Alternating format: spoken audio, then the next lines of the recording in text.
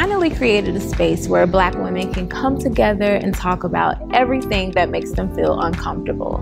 While the topic of discussion may be hair, you'll be surprised where you can veer off into other subjects when talking about hair.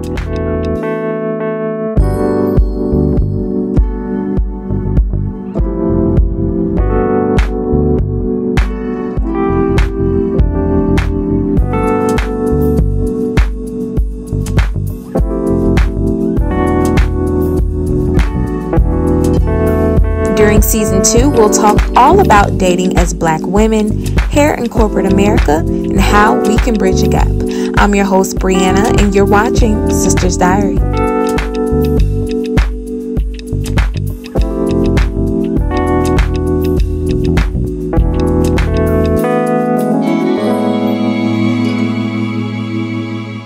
What's up? Welcome to season 2 of Sister's Diary. We have a new cast, and I'm super excited to have these ladies here, so I'm going to introduce these ladies. So, to my left, I have Ebony. She is my best friend. So, Ebony is a natural hair enthusiast that works in corporate America. In her spare time, she enjoys to travel and invest in real estate. Next, we have Tyler. She is a model and a photographer who aspires to be a role model for young women just like herself. Her dream is the path to her destiny. Next, we have Leah. Leah is an engineering student at FIU and she teaches at a preschool. She enjoys her spare time exploring the natural hair world. Next, we have Janine. Janine is a model, an actress, a photographer, and a videographer who discovered the beauty of her natural hair in 2018. And last but not least, we have Sherry Ann. She is a finance student at USF. She is a first-generation Jamaican American who loves to model and go on adventures. So we have a great cast this time, guys, and we're gonna get right into it. So first, before we start, let me first make a disclosure. I am in no way, shape, or form telling these ladies what to say.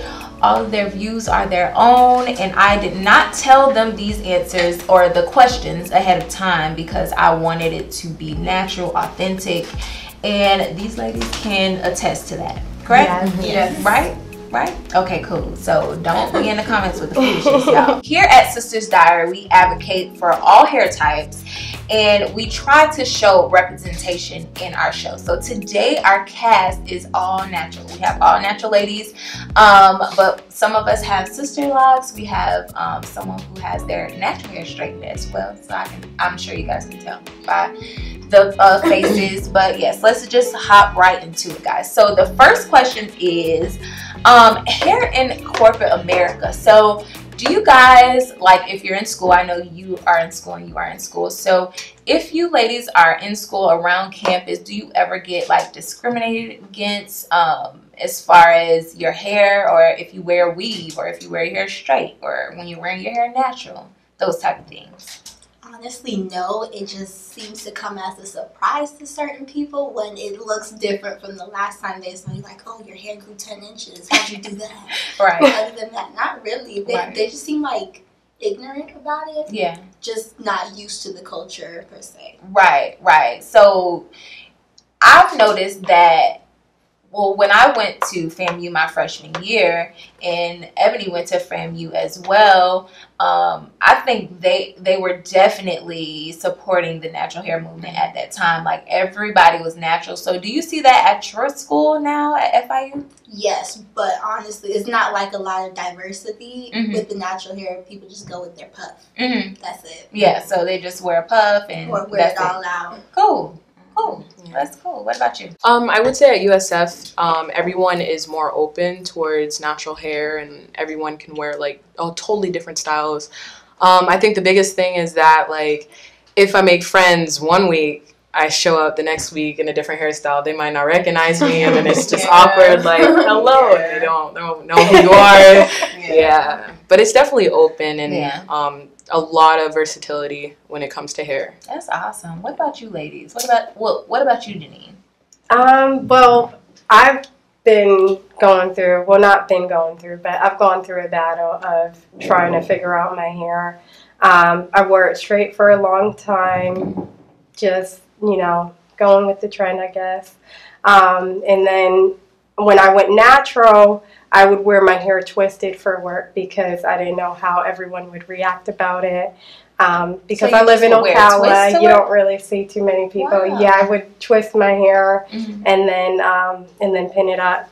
But then I gave in. I said, forget it. I'm me. I'm gonna look like this. And if you have a problem with it, then I know that's right. Keep walking. So, what do you think made you feel that way? I mean, had anyone at work said anything to you, or was it just something internally? I think it was more internally. Okay. I don't know why. Just stepping into a profession.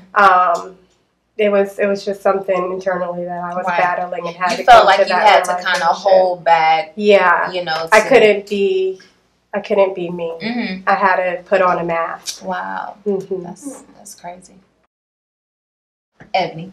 Okay, well, going back to FAMU and college days, I did go to a HBCU where everybody had hair like me, but also FSU was in the same town, and the gym that I went to was mainly white students. And I would get comments like, "Oh, you got your afro out today," yeah, switch it up. So I remember, like, whenever I would take out my weave and I did have my natural hair, I would be sitting in the car like, "Ugh, about to go in here, what I'm about to hear today," because they just don't understand that our hair does switch up. I mean, I didn't wear braids then, but I could have had long braids, a long weave, my natural hair, and they just didn't seem to get it. So I experienced it more in college than I do now in, like, the workforce. Yeah, cool. I would like to piggyback off of what Leah said. One day you come in, your hair is 10 inches long, and the next day you just got an afro, and you just got to reintroduce yourself to everyone. Like, hey, it's me. There's been so many times I have, like, a ponytail look, and my hair is super long, and I come in my hair short. Like, oh, you have your hair cut today? No, this is my natural hair. But it's kind of uncomfortable because you're getting all those questions, like, you don't know how to answer, you don't want to come off rude or anything, and you just don't know how to respond. But it's like, yeah, it's new. Like, sometimes it's just a lie. Yeah, it's a new look for me or something like that, but I just feel like in today's world, they should know by now. Like, yeah. Like, you know, it's like, an art. It's different. It's not going to be the same every day, and I feel like they should know it, like, in this time day. But yes, I would agree. Like, for me, being in a entrepreneur and going to networking events, like, networking for me is okay, the first time, but the second time when you have to follow up, when you have to go back or you meet these same people, people don't know who I am. Literally, they don't know who I am. And I have a wig business and I switch it up. I may wear wigs sometimes and I may wear my real hair sometimes, but it's just like they don't know who I am, and it's uncomfortable for me to be like, oh, I'm the girl that like it's just like, so for me networking is hard, just in that aspect. But I also feel like I'm not gonna stop wearing a different wig every day. I like changing up my wigs and I like changing up my hair. So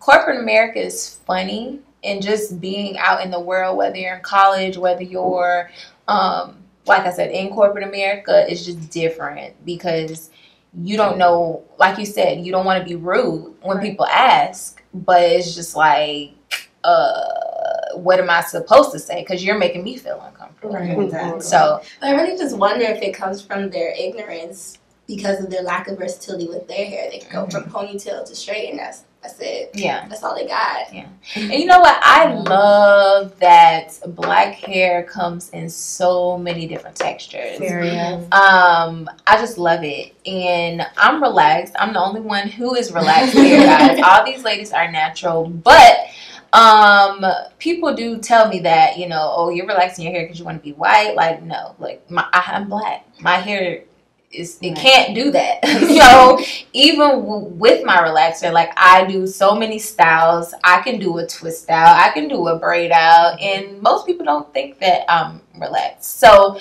black hair is so versatile. You wear your hair straight a lot. Yes. So yes, why do you choose to silk press your hair? So I originally decided to silk press my hair due to the humidity in Florida since I moved from New Jersey, and I've never really had the opportunity to learn how to control my hair because it's so naturally kinky and curly, and it's so much to maintain and try to work with, and it's very overwhelming sometimes.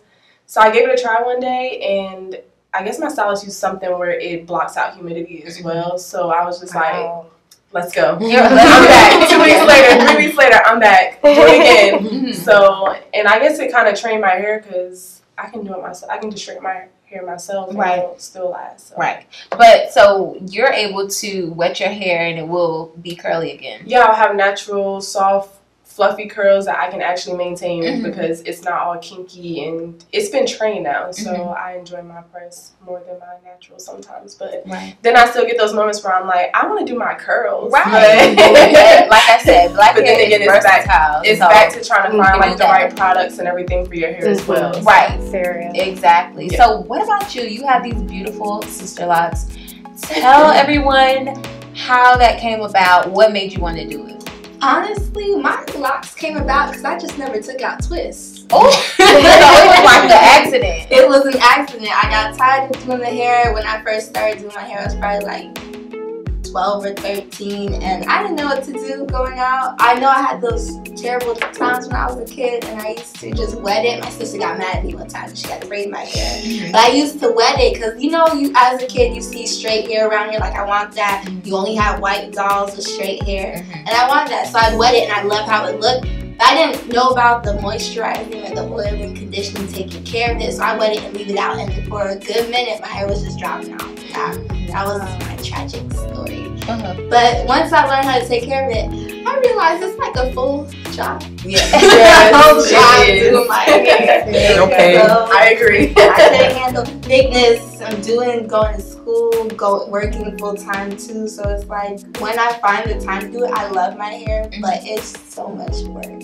So the sister locks are easier for you. They're easy to maintain. I can wear what style I want with it. It's thinner. It's not as thick. Yeah, so but I can still get that thick look when I need it once in a while. But yeah, it's a lot more manageable. That's awesome. And it's so funny, guys, because I did not know that she had sister locks. I just thought that she was natural. We didn't go into details. So I love that. I love that you have sister locks. So we're going to move into the next question, guys. Hey guys, what's up? I'm Brianna, and you're tuned into season 2 of Sister's Diary. As you can see, we gave the ladies these beautiful gift bags, and inside they had the Ever's Edge Brush. If you're interested in getting your own, then look down below at the giveaway rules, and this could be yours today. Slick them edges, girl.